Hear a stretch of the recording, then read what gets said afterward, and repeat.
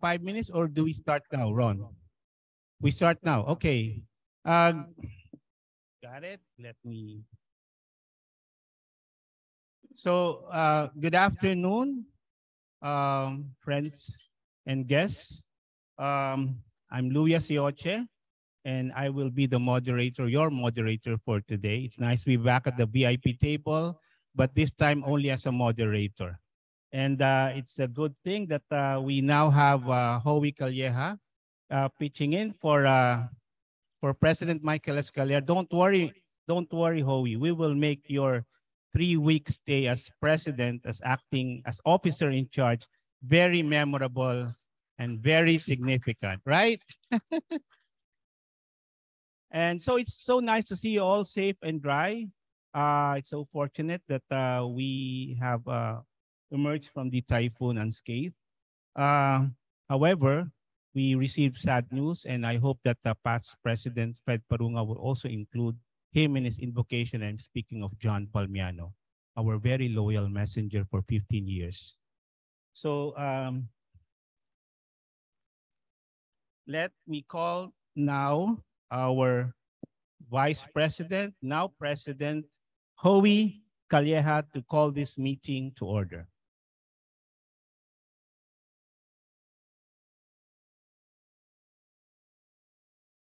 By the power vested in me by Louis Asioche and the Rotary Club of Makati, I call this meeting to order. Thank you. That was the script also of President Michael. Past President Fred Parunga to do the invocation. Can we please rise for the invocation?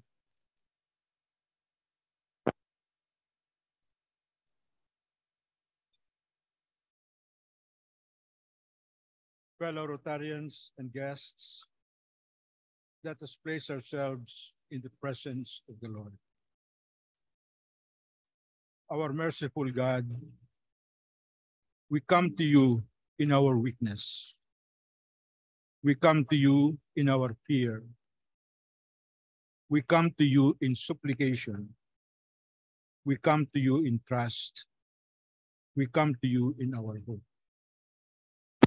Last Sunday, Lord, our country was battered by a very strong typhoon. We thank you, Lord, that Metro Manila spared from the brunt of the typhoon. We pray for our countrymen who suffered damages in other parts of it.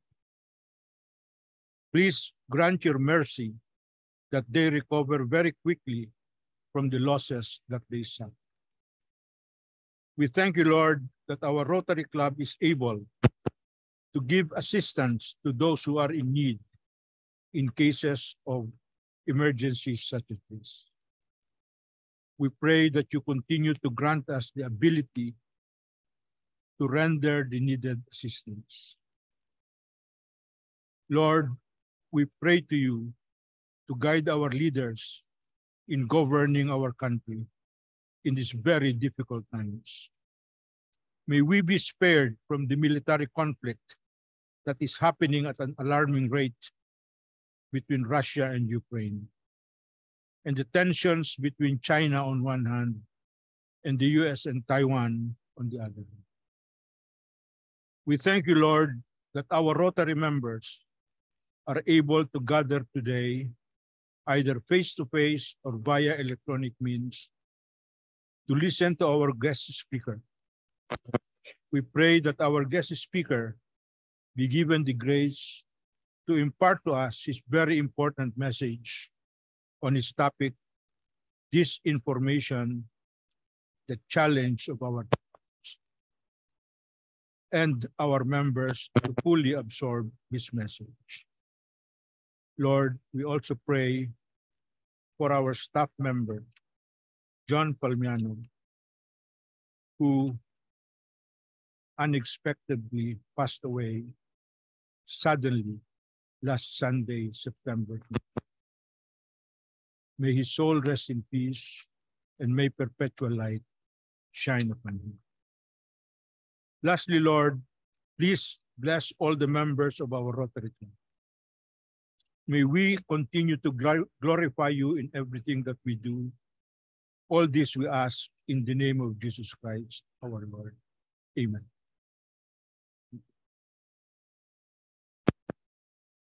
Thank you, Past President Fred Parunga. Please remain standing for the national anthem to be followed by the RC Makati hymn.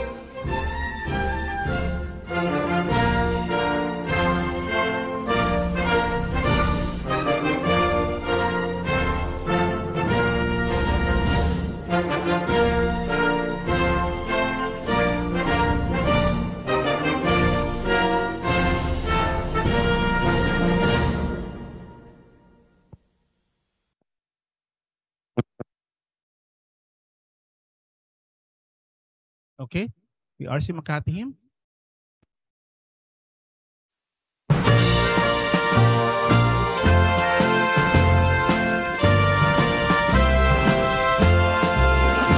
We're the Rotary Club of Makati, and together we stand proud. We are leaders with integrity, always ready to serve humanity, always living by the four-way test, building goodwill and peace along the way, giving hope to the world.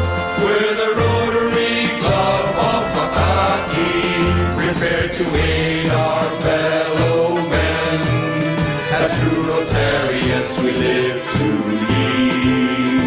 We believe in service above self, and this is why we succeed. We're the Rotary Club of Makati, and together we stand proud. We are leaders with integrity, always ready to serve humanity, always living by the four-way test, building goodwill and peace along the way, giving hope to the world. We're the Rotary Club of Makati, giving hope to the world. The Rotary Club of Makati.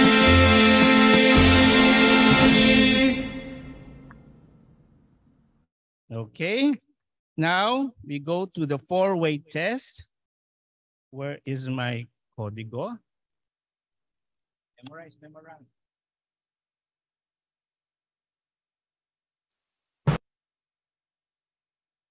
The four-way test of the things we think, say, or do. Please repeat after me. First, is it the truth? Second, is it fair to all concerned? Third, will it build goodwill and better friendships?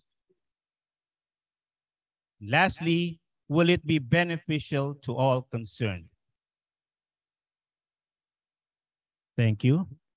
So the first of the Rotary Way test, our guest speaker will speak on that. Is it the truth? Okay, for birthday salutations, can I have the list of, okay. Those celebrating their birthdays,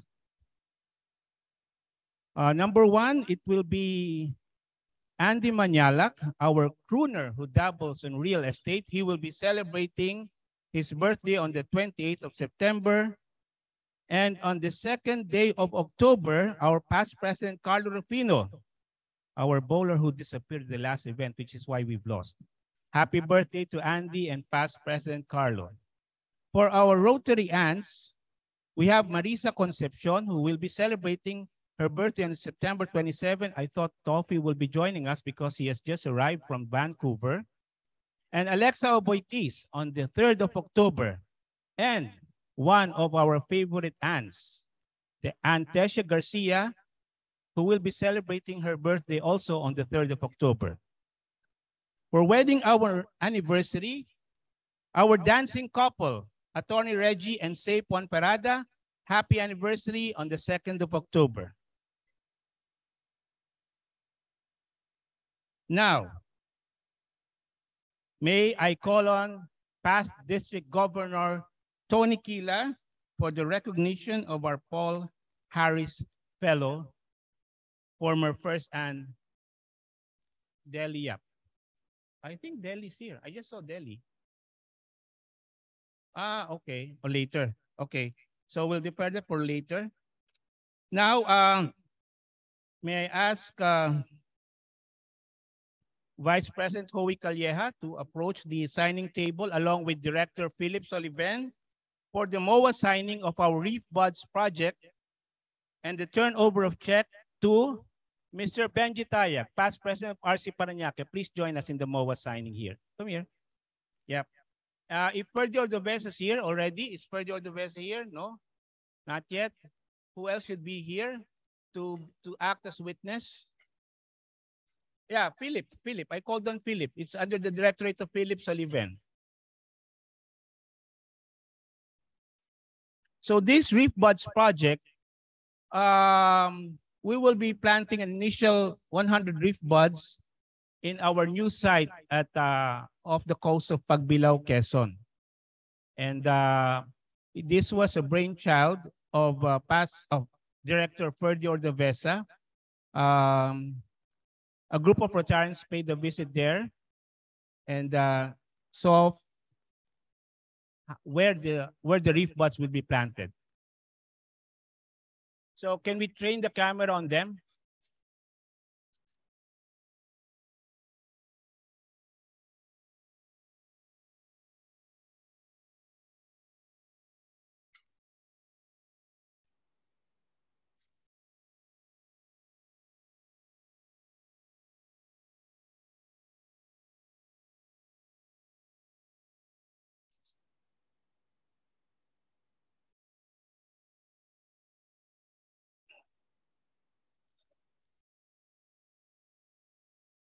Did I hear correctly, Philip, that Benji gave us a discount for the reef buds, Philip?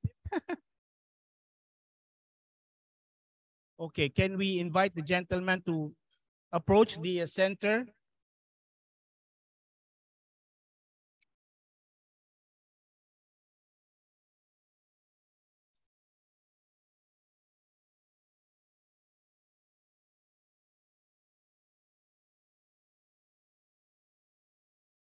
This will be the second reef bud project of the Rotary Club of Makati. The first one is at the Sea of Sulbec in Narvacan.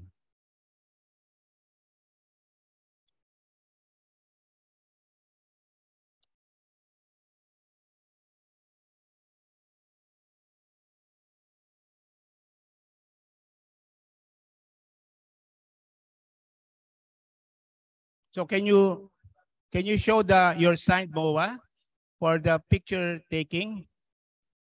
Are they done? Not yet.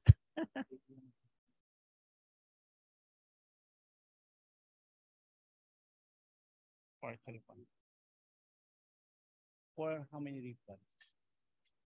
100 reef buds. Okay.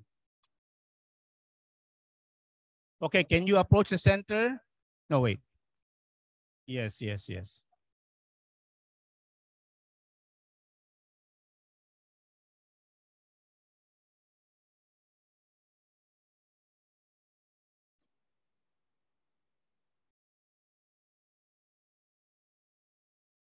So, gentlemen, can you approach the center for the turnover of the check?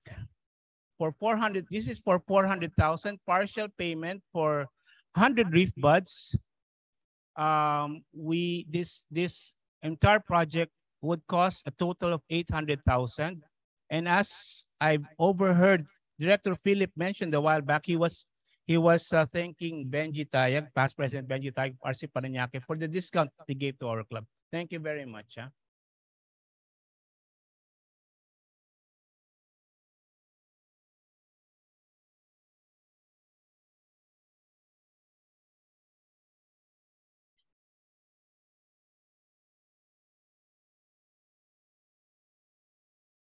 There's the real check.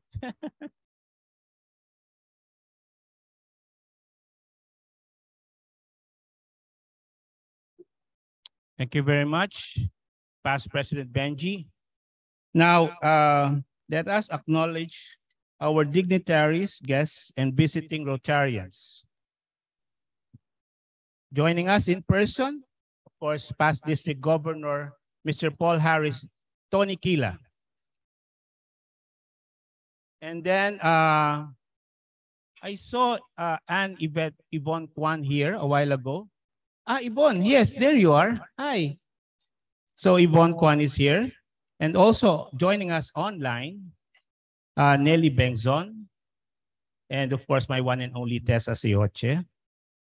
Our guest here with us today, Dr. Benjamin Campomanes, the Executive Vice President of St. Luke's Medical Center. Welcome.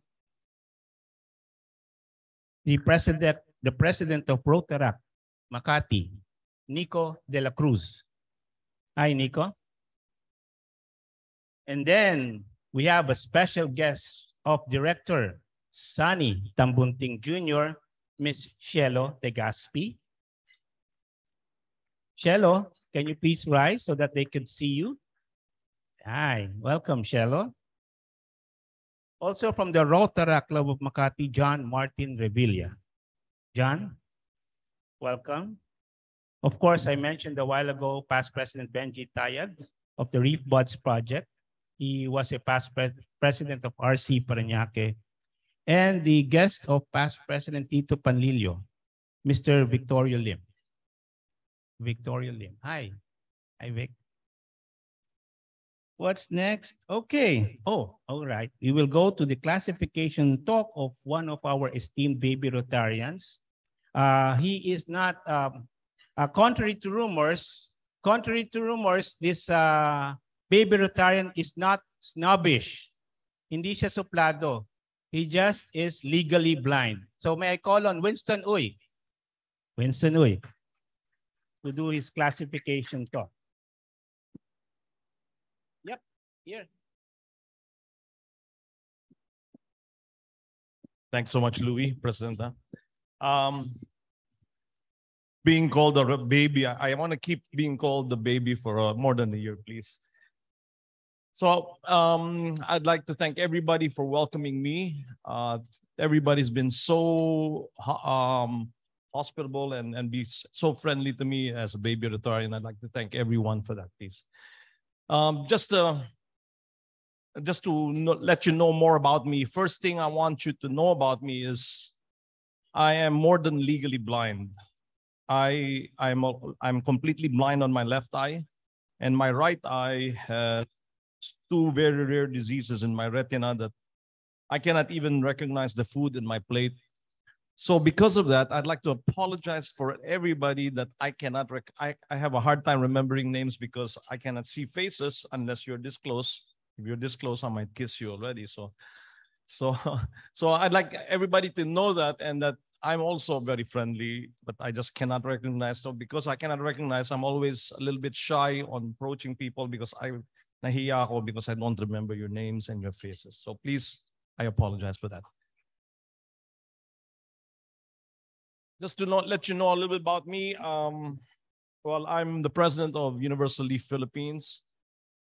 Basically, my journey started back when I took over the company in 1994-95. The business of, we're in the tobacco growing, dealing business at that time. And we worked with middlemen, and tobacco has seen its better days in the 60s, 70s, 80s, as well as the 90s. And it was an industry in decline. And one of the blessings that I went through is I was invited as a very young man to the Senate hearing on general agreements on tariff and trade, which is the precursor for WTO. And it talked about a world that is without borders, without protection, and I said, oh my God. So I took 2 steps back from my business and looked at the business, and I said, oh my God, we're dead. At that time, tobacco is just like all the agriculture, traditional agricultural products in the Philippines. It's full of middlemen, wrong direction, unsupported, wrong value chain. And I committed myself to changing the whole thing. And no matter how I look, there's no change until we can make the front-end producer better. So the front-end producer is our farmers. 85% of our farmers don't even own their land. So I asked myself, how do you make them better? And again, I'm saying this with so much organized thoughts and ideas and everything. But as a young man, it was just one idea being pursued after another, after another. And so what happened there is we went directly to the farmers, and I found out that even though we know technically how to grow, and I have an agronomist and everything, at that time we had 44% of the tobacco grown in the Philippines. That's just how small our business was. And so everybody was through middlemen. And the middlemen were making the money, but they were taking the risk, et cetera, et cetera. So the whole concept of traditional agriculture and how we went to next 10 years of blood, sweat, and tears, realizing there's an agronomy part that needs to be learned. More than just an agronomy part, how do you make that agronomy be appreciated by the farmers? You have to understand the socio-economic fabric of every barangay that you work with. And from there, then you can start appreciating who is doing what and what is value. We asked our middleman to become our partners. They all left. It was too much work, they said. And so we went at it alone. One of the good things that I did at that time is, as a young man and so unknowing of IT, is we went on a digital platform in 1998. And it was about 7, 8, 10 years of trial and error. And so what we learned is that my first 100 hectares, 100 farmers, not even 100 hectares, we were going through the field and sun was shiny, the river was gushing, and right beside the river is our field, and the plants were dying. Sabi ko, why? Sir, walang water pump. Magkano water pump? At that time, our budget was 15,000 pesos per hectare as advances. Water pump and hoses is 15,000. Sabi ko, bigyan mo. When I got back to my office, I said, what about the other 99? And so the whole balance sheet, the whole P&L, all of it completely changed. The problem with our traditional agriculture, it's always kulang, tipiran. And the middleman system, it's about gulangan, utakan, and so we took out middleman, we put in farmer leaders, all with the same direction, properly motivated and incentivated towards the same direction. We put IT on every step of the way. We had agronomy, management, logistics, financials, et cetera, et cetera. And then fast forward, we now have 90+% of all the tobacco grown in the Philippines in an industry that has been shrinking. All the big boys have left, and we as a small boy grew. And that is my life's work. So it's all incorporated into an ERP. Every part of our process is automated. All our farmers leaders have tablets. They have real-time information of every single farmer. We have 20,000+ farmers that we contract directly, and they are globally competitive.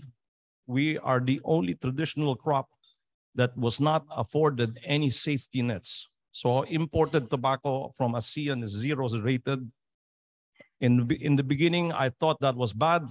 At the end, that was the biggest thing that allowed us to grow, because the people that did not evolve or innovated, basically they closed shop, and we continue to innovate and grow.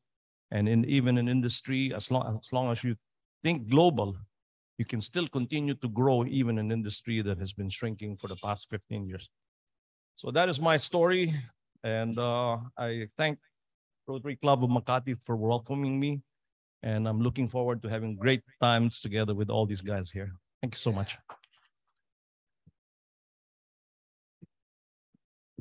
Wow. Winston, that is an amazing life story you have there. Winston, your sight may be impaired, but your vision isn't. Your vision of empowering farmers, that's very amazing. And that vision has not been impaired. So welcome to the club. You're a very good addition to our club. All right. Oh, okay. Committee announcements. Since I am the moderator, I might as well make a pitch for the Last Angel project. Okay, September is about to end, and we have 2 months to go till the start of this year's Last Angel Gift Giving Project. This is a project that was started by a former First Anne Brin Panlilio to bring joy and cheer to children from needy communities. It has been a club tradition, and this year, as tradition goes, the immediate past president and the immediate First Anne Tess, we will be the ones who will be spearheading this project this year. So in behalf of our beneficiaries, Tess and I will be sending you love letters this early so that we could start buying gifts for the children.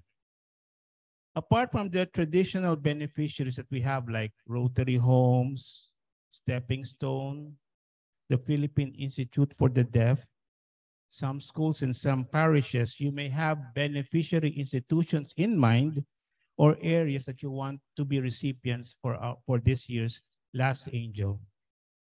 In which case, all you have to do is to send us the list no later than the end of October, along with the profile and the ages of the recipients, so we can tailor fit the gifts that we will buy for them. Last year, being still a pandemic year, past President Peter Manzano and Pam donated mostly hygiene stuffs, apart from the string bags. But this year, because we went back face to face, Tess and I thought that it would be a good time to again go back to our customary gifts of bringing toys, so that it can definitely bring smiles and cheers to the children after being cooped up because of the pandemic. So I humbly appeal for your usual generosity and kindness to make this year's edition of the Last Angel as equally significant and memorable as the previous ones. Thank you very much.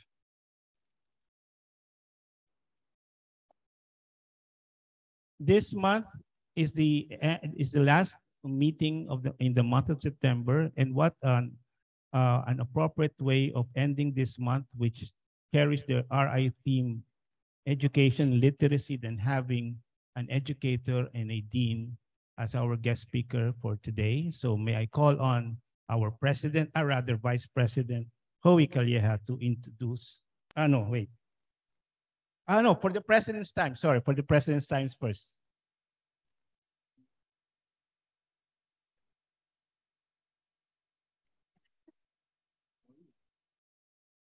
Pwede naman yan na IPP Louie, Vice President's time. So, pwede naman tumaktaw muna.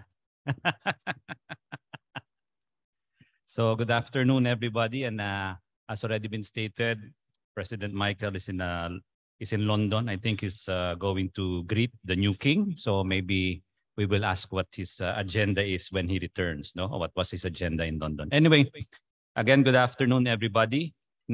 For the next 3 weeks or so, I will be the one steering this club, and I hope to have your full support with it. I'm sure that we can give justice while President Michael is not here. So we also have a good lineup of speakers, just like today, but we will announce them accordingly as the dates nearby. We have our nutrition program on the way. You know that this is one of President Michael's focus, especially on child nutrition, particularly for children 0 to 3 years old. Our biggest nutrition program is in Narvacan. I think Winston also knows this, and he is a good beneficiary of a good donor, and we acknowledge him in this project. His company is matching the donation of RC Makati to complete the 700 funding program we need for this nutrition program. So thank you, Winston. This nutrition program is, of course, with our partner, RC Narvacan, the LGU of Narvacan, and the Southern Ilocos Medical Society. We were supposed to go there. I was looking forward to fly in Winston's beautiful plane, but of course the weather did not allow. But let us thank Ron, our Chief of Staff Ron, who went there to Narvacan and represented us for that nutrition, to the opening of that nutrition program. So salamat, Ron. Thank you, Ron, for that. Okay. Also, our Rotary actors are here. Welcome and thank you.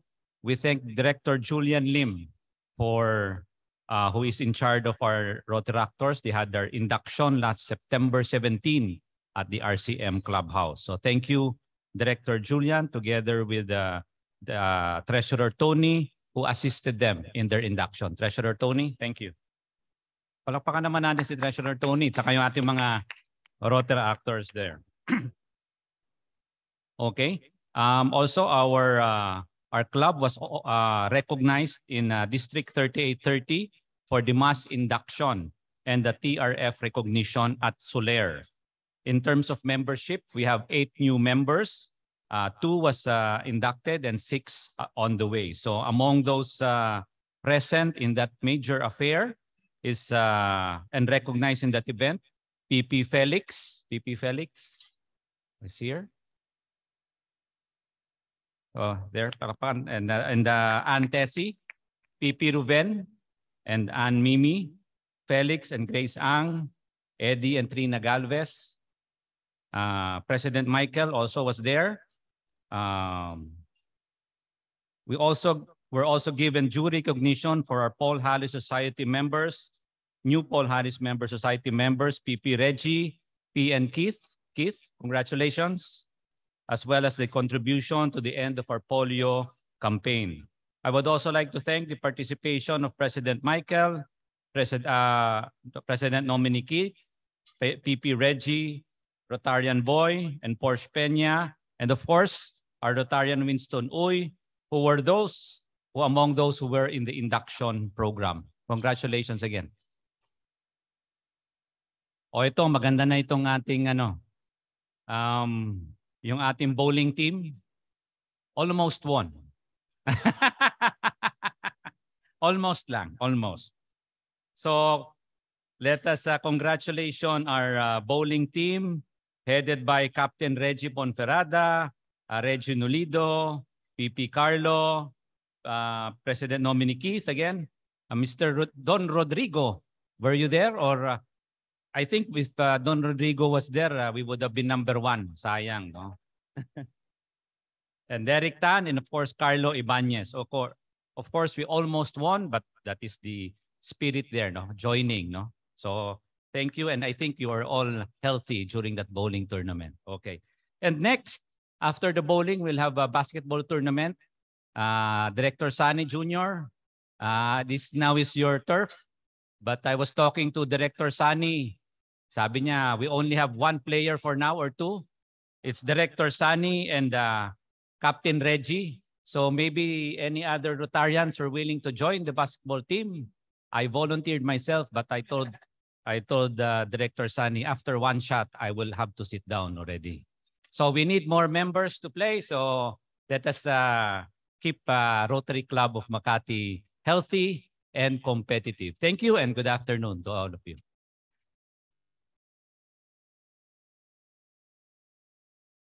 Thank you, Vice President Howie.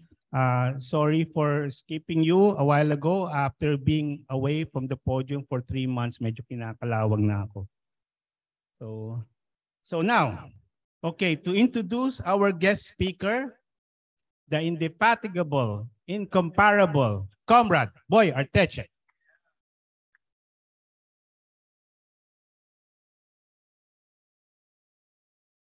Buenas tardes a todos. Para mí es un gusto presentarle mi buen amigo Chel Diokno. Dean Chel is the founding dean of De La Salle University College of Law and chair of the flag group known as the Free Legal Assistance Group. Chel has been practicing law for 30 years and gained prominence as a human rights lawyer and a litigator. The De La Salle College, which opened in 2010, is the first law school in the Philippines to highlight human rights and legal aid as part of its educational program. Though already known in legal and human rights circles, Dean Chel gained wider public prominence when he ran on a platform of justice and judicial reform during the last 2019 senatorial election. Dean Chel emerged as one of the leading opposition senatorial candidates because of his connection with young voters, who made sure that he consistently topped nearly all pre-election polls and surveys in schools and universities all over the country. Though Chel has no grandchildren yet, young Filipinos adopted Dean Chel as their lolo during the campaign because of his progressive stand on issues, his advocacy for youth empowerment, and his witty remarks and occasional corny jokes. Even with the elections over, Dean Chel continued to engage with his children by serving as speaker for various events in numerous schools and organizations all over the country, with speaking engagement serving as a venue for continuing his advocacy for justice, human rights, and empowering the youth.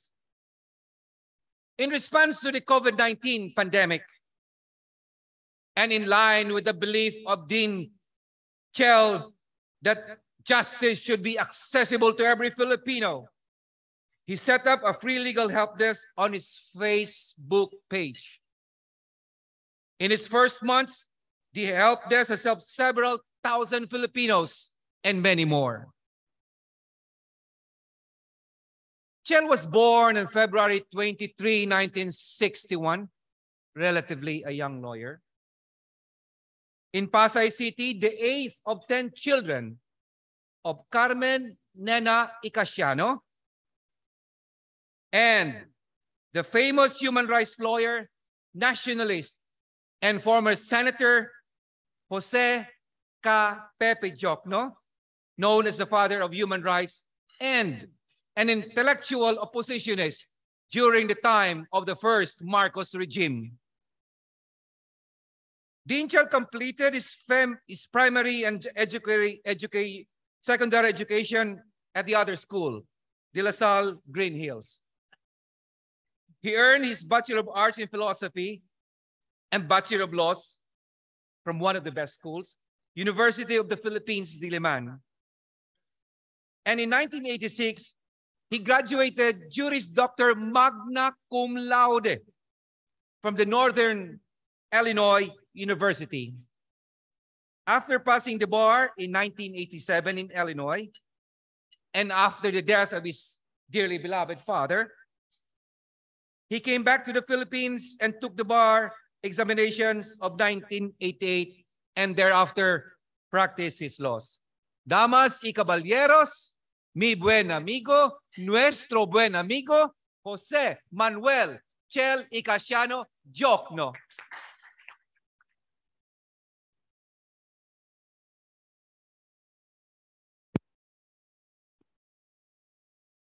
Maraming salamat, Panyero.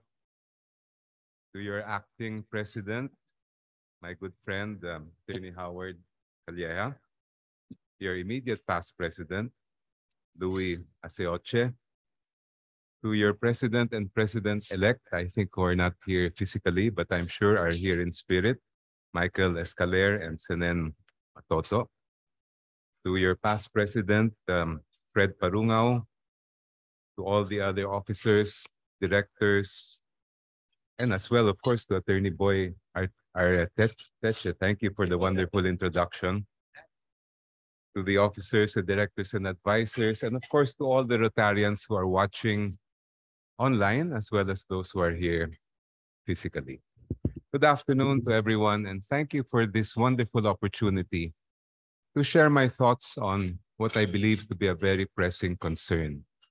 And that is the issue we face concerning disinformation in our country.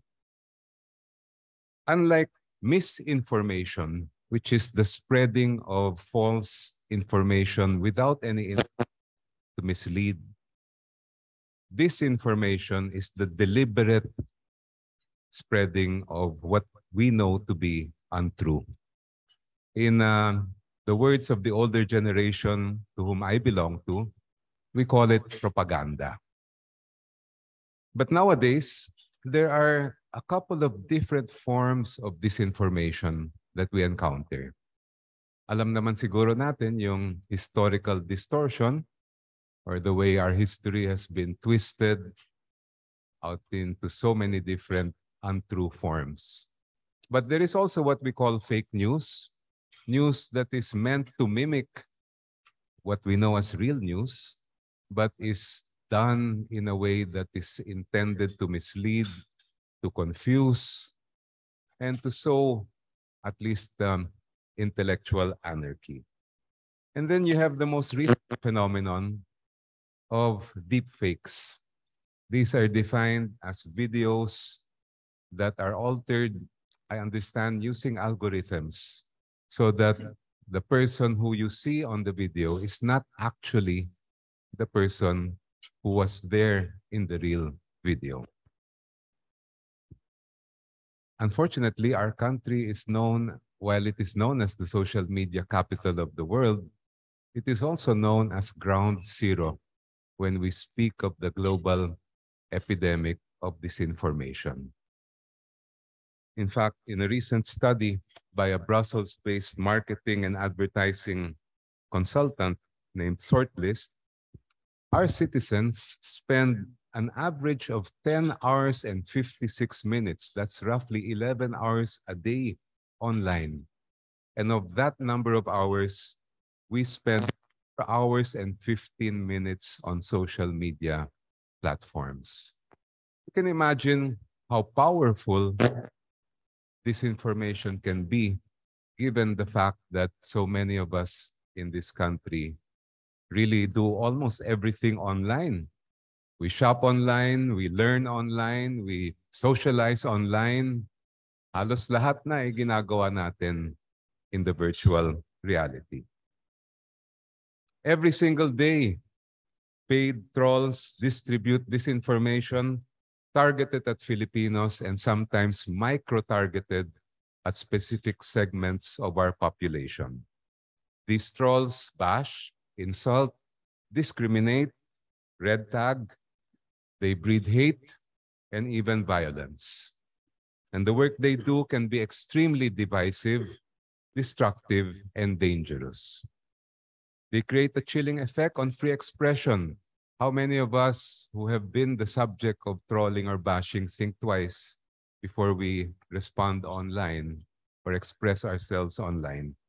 And as we have seen, they can even impact on a free and fair elections, which is really the heart of any democracy. But it's not only that, because disinformation is big business. I quote from a report by Channel News 8.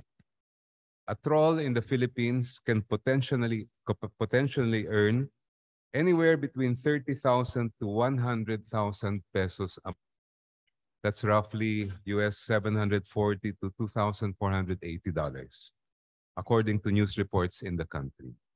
That makes trawling financially lucrative compared with the average monthly wage rate, which was about 16,500 pesos across all monitored occupations and industries in 2020.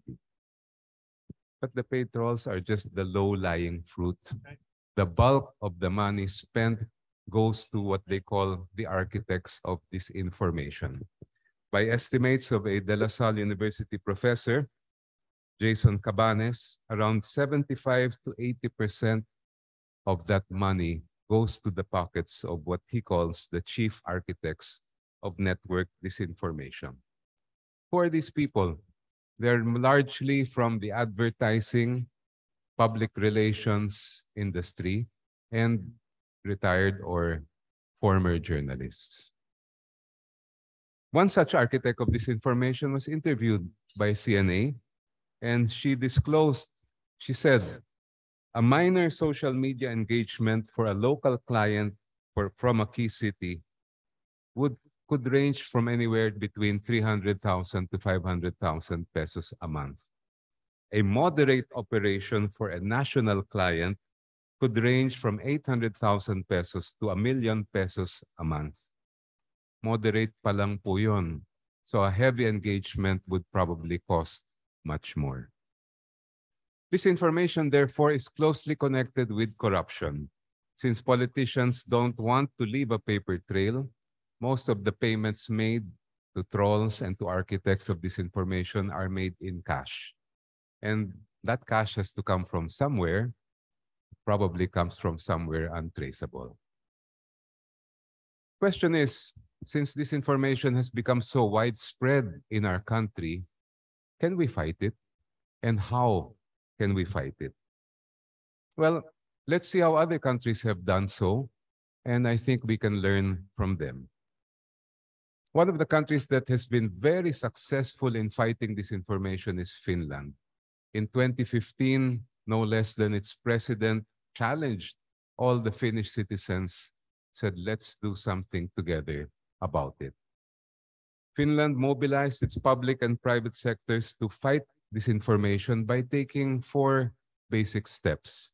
First, they brought in experts to teach them what's the problem, how do we deal with this problem of disinformation, and how do we develop strategies to fight it. Second, and I think this is very important, especially in our country, they reformed the country's educational system to really highlight critical thinking, as well as to teach fact-checking and voter literacy. Third, and this is also important, aside from being anti-disinformation, they in Finland decided that we have to push a counter-narrative. We have to find a narrative that is unifying rather than divisive. And they chose respect for human rights and the rule of law as the narrative that would counter disinformation. And fourth, they got together the schools, civil society, NGOs to play a major role in fighting disinformation. One school, for example, partnered with a fact-checking organization and worked with as young as elementary and high school students to learn about it. And this was not just a one-way experience. It's not only the students who learned how to fact-check, how to determine fake news, but they also employed their skills in social media platforms to help their partners figure out other creative ways to deal with the problem. The school director of that school explained, what we want our students to do is, before they like or share in the social media, they should think twice. Who has written this? Where has it published? Can I find the same information from another source? The European Union has also done a lot as far as disinformation is concerned. In 2018, representatives of online platform companies and in the advertising industry in Europe agreed on a self-regulatory code of practice on disinformation. This is the first time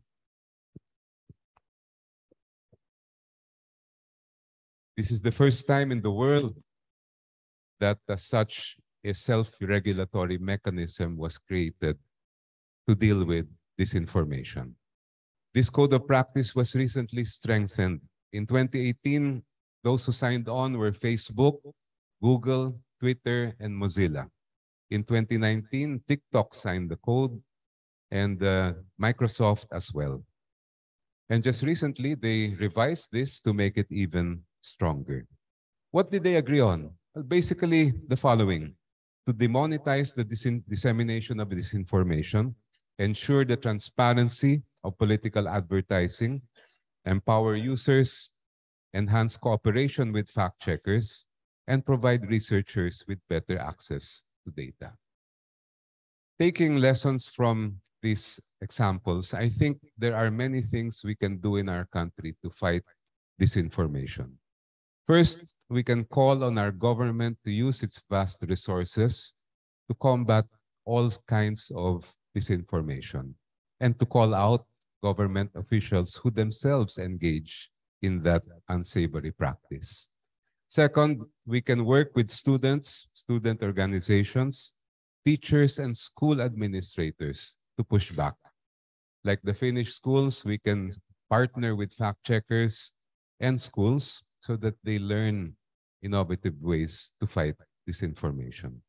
Third, and Australia has done this also recently, we can develop our own code of practice on disinformation so that those who, I think, will realize that it may be hard to pass legislation in our country to regulate this, at least we can come up with a self-regulatory mechanism that will deal with the problem. Fourth, in every way we can, big or small, we can expose disinformation we come across. We can be tools of discernment for the rest of the population. And fifth, we can and we should push educational institutions and even the Department of Education to strengthen critical thinking among our students, as well as voter literacy and fact-checking. If the truth, as my father once said, is the power of the powerless, disinformation is the power of the powerful. Given the kind of in-your-face disinformation we are experiencing today, we need to have a truthful, compelling narrative that will push back. Disinformation is destructive, but it's also a wake-up call. I don't think any of us can remain silent when the truth is at stake. We all have to step up, otherwise we will drown in the wastewater of historical disinformation and fake news.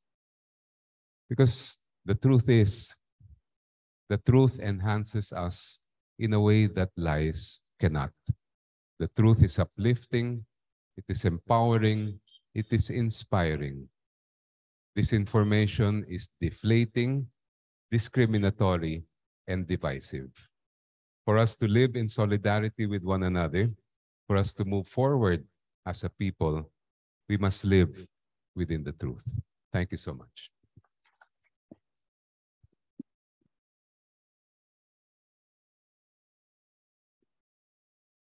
Thank you, Dean Chel. During the last elections, Dean Chel has a very interesting tagline. Let's chill with Chel. Chill lang tayo kay Chel. So I hope you have some time to field some questions from the floor. So probably I'll start things off. Do you think, Dean Chel, that disinformation contributed largely to the defeat of the opposition in last year's polls, in the last polls rather? You know, Or is it because the electorate's gotten jaded and weary about the so-called obstructionist stance of the opposition? Or probably the previous administration was still getting high acceptance ratings till the very end? What do you think, Dean? there are so many factors that affect how voters vote, and disinformation is probably one of them.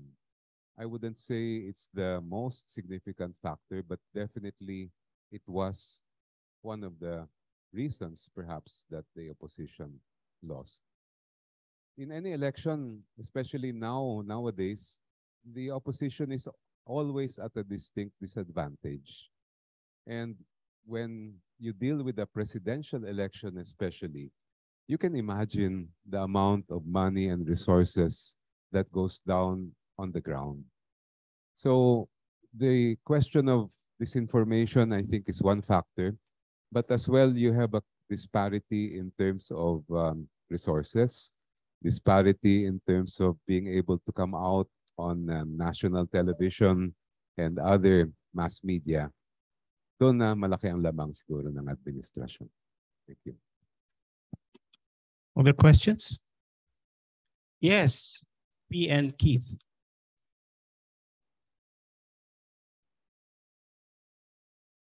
Thank you. Very interesting. I heard you talk about trolls earlier. Why are we not able to arrest and find trolls and fine them and also get from them their paymasters up the line and stop the practice, prosecute? Thank you for that. Part of it, I think, is a lack of political will to do it. Second is we don't have the right legal framework because we don't have legislation that directly addresses the problem of trolls. In terms of technology, we actually have some technology that can trace the trolls. I understand that the social media platforms using the IP addresses block those that have multiple accounts, for example, in different social media platforms. But I think that there's a lot more that we can do, the government especially can do, to track and hold accountable trolls if we just had the will and a stronger legal framework to do so. Thank you.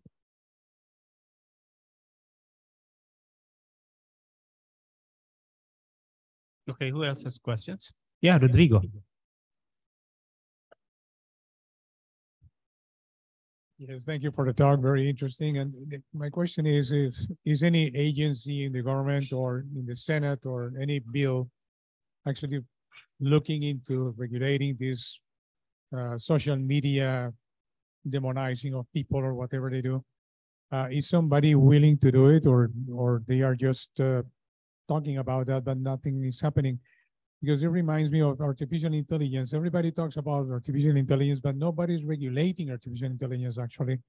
And it's very dangerous to jump into something that is not regulated because that can be used by the bad guys doing the wrong things. And I feel that this is something like that. Technology is there, fantastic technology, etc., but it's being used for the wrong purposes. So is anybody addressing that in government? We have a law, the Data Privacy Act, and that created a National Privacy Commission. And I think that's one of the agencies that has been very proactive. But their jurisdiction is quite limited because it only refers to the violations of our personal privacy.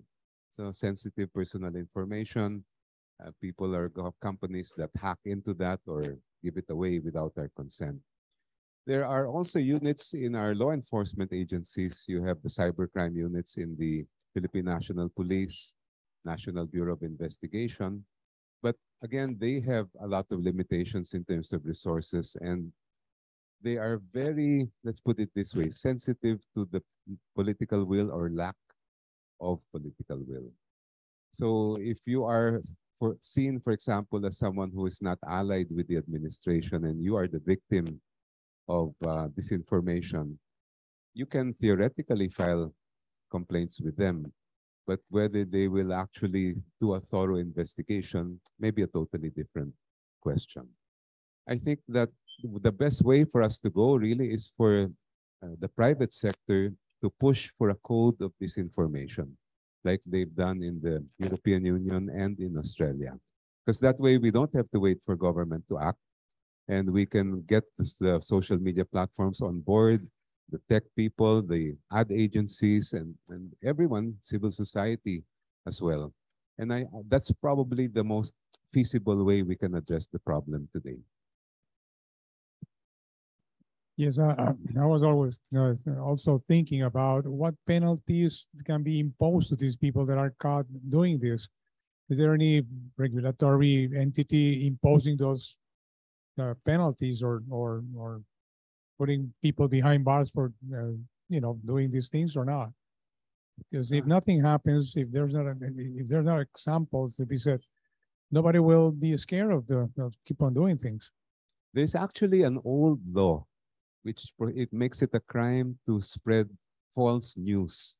They didn't call it fake news at that time. This law was enacted, I think, around 70 years ago. But it hasn't been used for online spreading of fake information. I myself actually am looking for an opportunity to test this law because Congress now has not, the recent Congresses have not passed any legislation on this matter. So in the meantime, you have sort of a vacuum and it's very difficult to fill.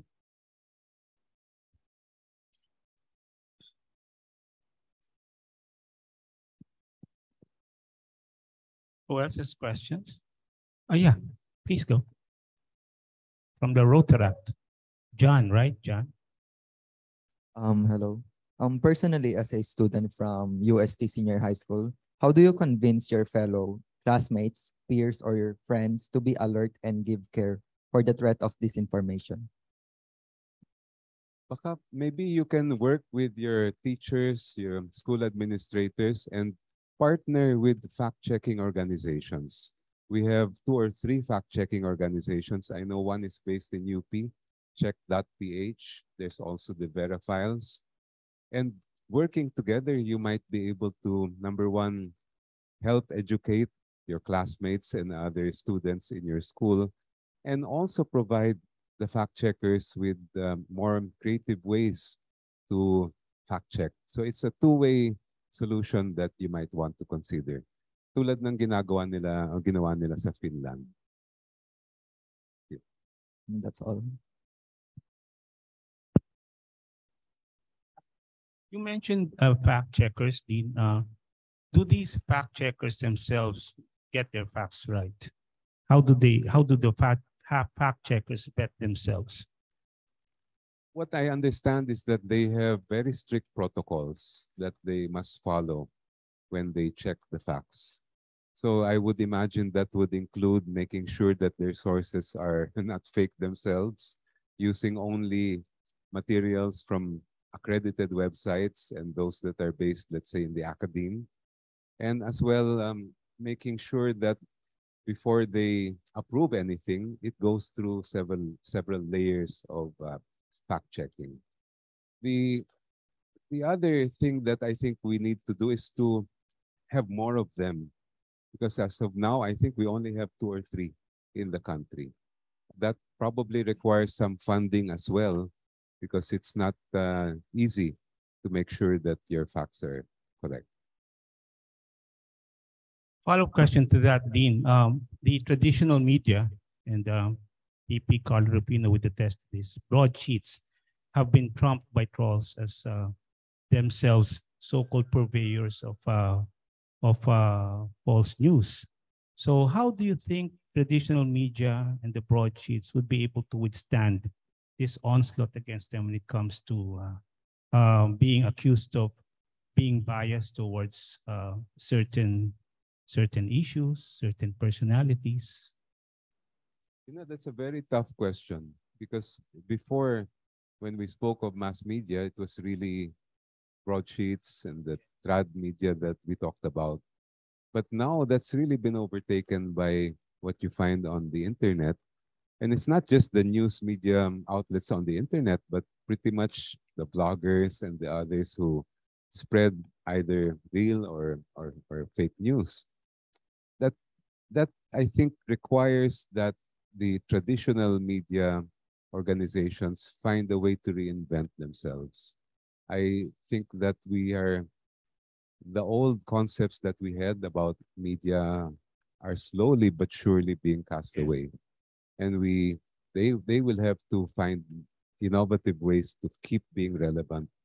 And part of that would require as well an online presence, which I think most media outlets already have nowadays.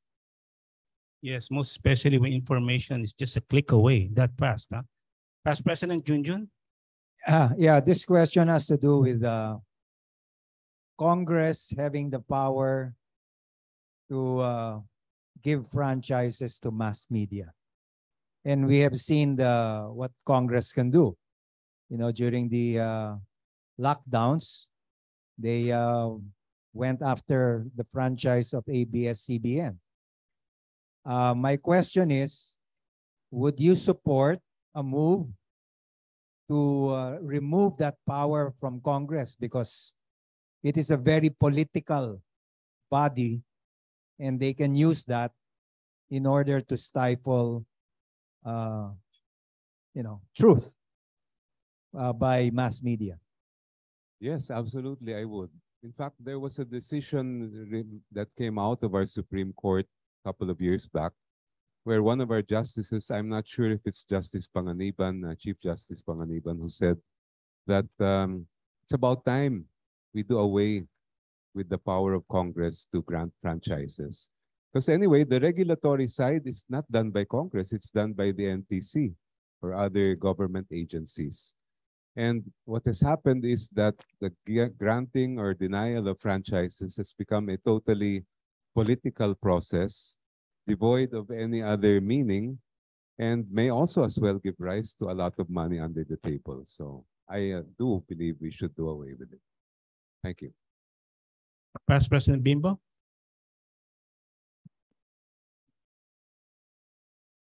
Wait. Oh, wait for your mic. Bimbo. Thank you.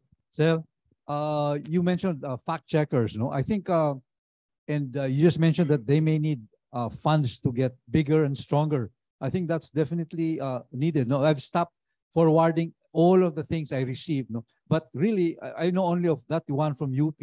So there are about 3 or 4 that are reputable fact checkers already. Is that what you're saying? Or, I understand that Facebook has 2 or 3 of them based here.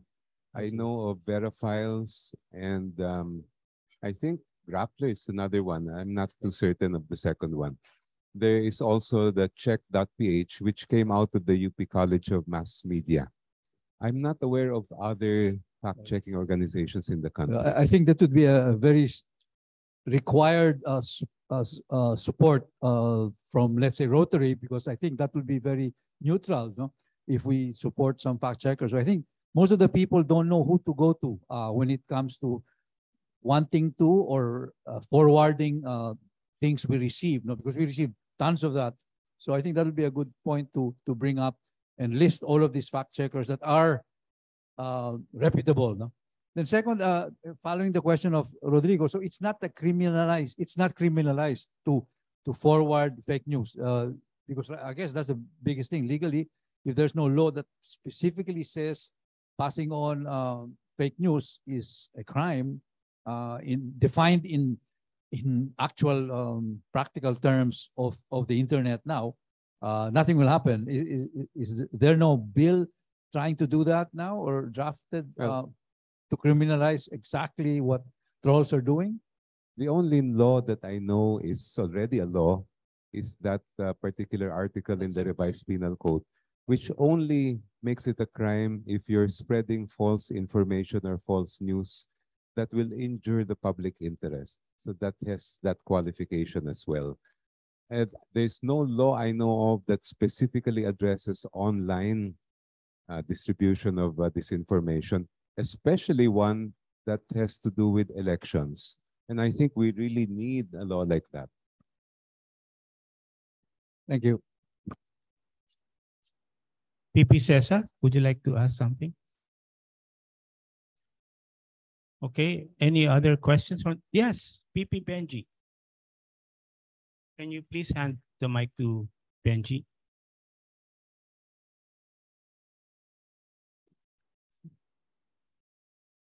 Attorney Chel, is there any merit in working with the media themselves? No? Like you're talking Facebook, TikTok, YouTube. No? Because if I recall, a few months before the elections, about 50,000 troll accounts were shut down by Facebook. But it was kind of too late. No? I mean, if they were done way before, perhaps they wouldn't have to be able to do all of that damage. No? Maybe, is there any merit to working with these? It's just a few of them, no? But they control maybe 90% of the media. Definitely. And that's why coming up with a code of disinformation, which they will participate in, would be, I think, a very good step. I know that the Attorney General of the state of Washington, D.C., actually has a pending lawsuit against Facebook involving some issues that concern the distribution of fake news or disinformation. The problem I understand is that it's also the algorithms that they use, which tend to, once they know what you like, quote unquote, then that's what will come out on your feed all the time.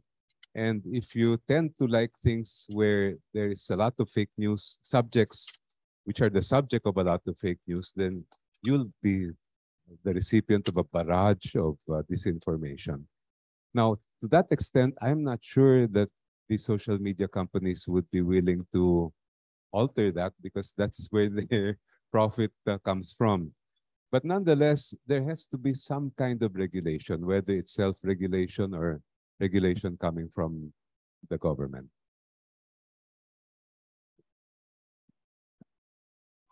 Well, Dean Chel, this goes into the concept of truth, no? The relativity of truth. Because some of those who challenge deep-seated truths say that that is a narrative, you have a narrative, and that may not necessarily be the correct narrative. So how do you approach this? Those who wish to, in a way, revise history or challenge some deep-seated truth to say that, about the concept of the relativity of truth. No, I think we can learn a lot of lessons from the academe. Because when, for example, a student, let's say a graduate student writes a thesis and they check it, they verify the sources.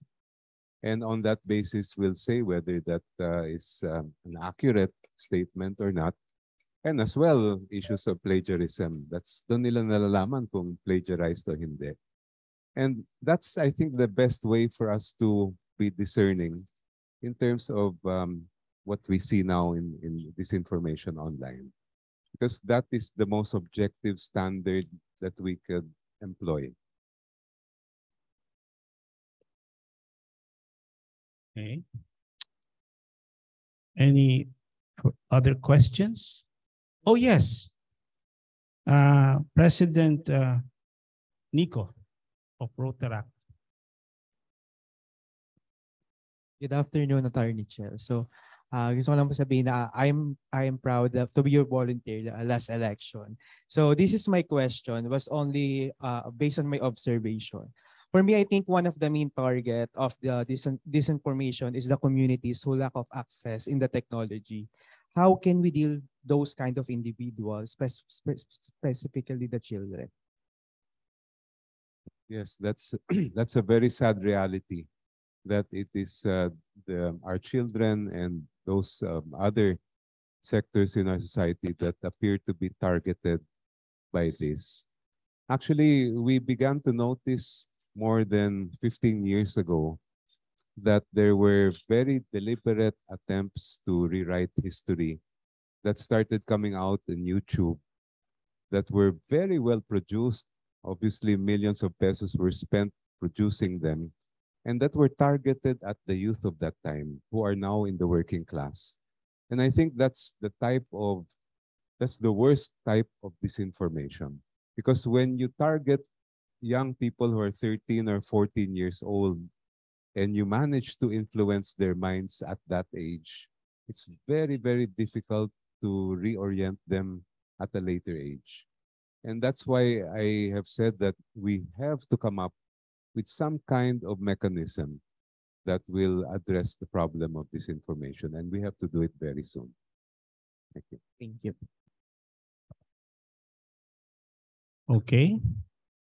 Well, the Philippines was dubbed as the texting capital of the world, but now, as you said, being the ground zero for disinformation now, that is not a flattering moniker. So maybe we can have Vice President Howie Calleja deliver the response now.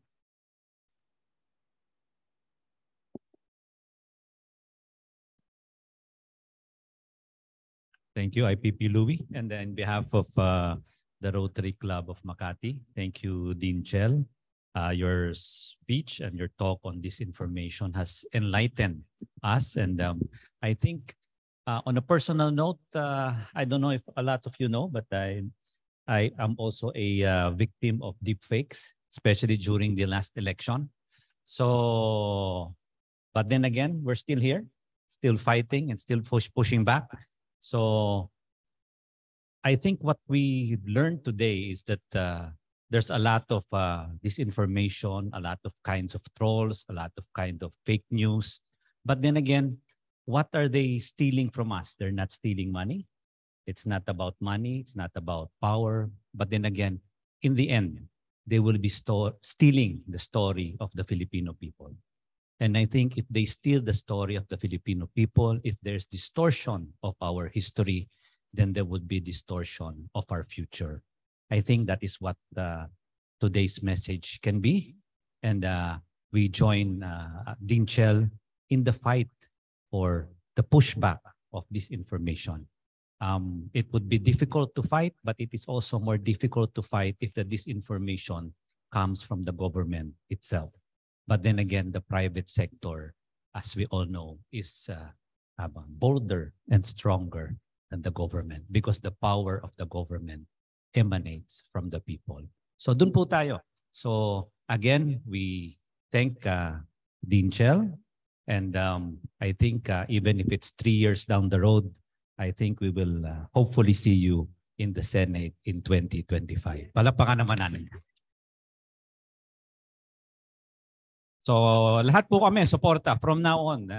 Agahan kasi natin ang kampanya. Kayo naman, hindi naman 6 months lang tayo magkakampanya. Agahan natin yung kampanya. And of course, to show our gratitude and thank for being our guest speaker today, Dean Chel, we would like to present to you this plaque of appreciation signed by Michael Escaler and of course Bing Magtoto. There is also a note here.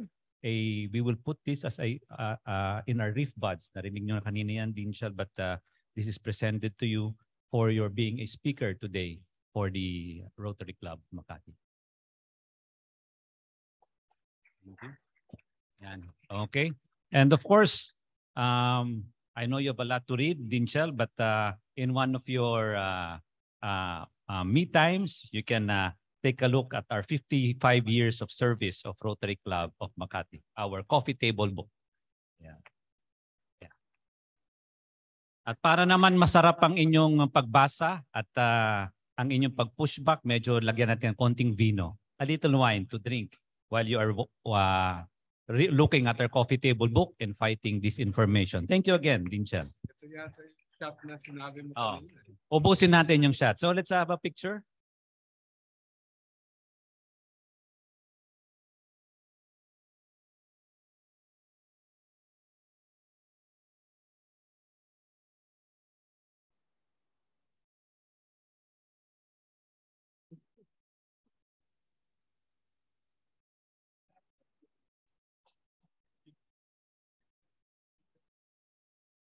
Mr. Vice President, please adjourn this meeting.